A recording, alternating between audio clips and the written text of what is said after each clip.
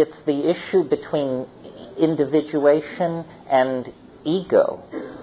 And I think your question implies a confusion of the two. I mean, we glory in our individuality, our uniqueness, our specialness. But the ego is something else. The ego is something which seeks to actually empower itself at the expense of other people. And so, there has to be a trade-off. I think the glory of Western civilization is our empowering of our uniqueness, the unique artistic vision, the unique scientific vision. The appalling thing about Western civilization is how we have taken the worst aspects of dominator society and institutionalized it, and then passed laws which make it almost impossible to overturn it. So I'm not preaching any form of anthill, fascist or communist or otherwise, but I do think, that we over-identify ourselves with things. We over-identify our happiness with objects. One of the great things about psychedelics that is so corrosive to capitalistic values is that psychedelics show you that the best stuff is in your own head.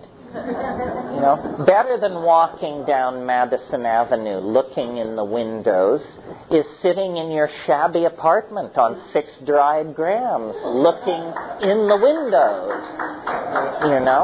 Obviously, the world arrives at the surface of your skin as one thing, and then it enters into perceptual channels of distinction.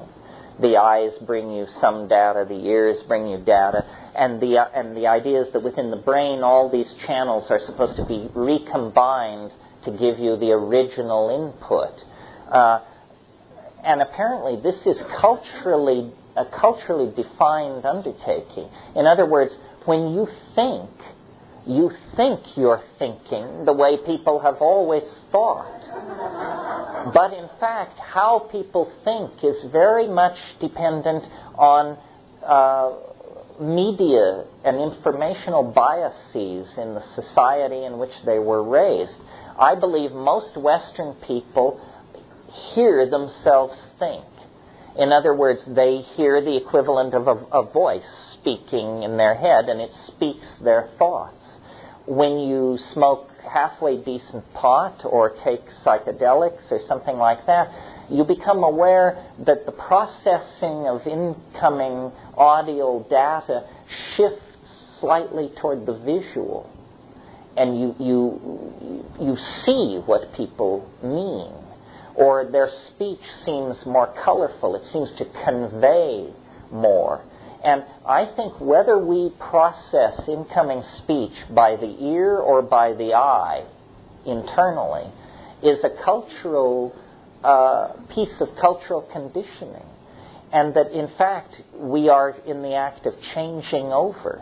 That, this generation of young people who are always dissed as illiterate are, in fact, print illiterate. But they know more about electronic literacy than the people who are knocking them.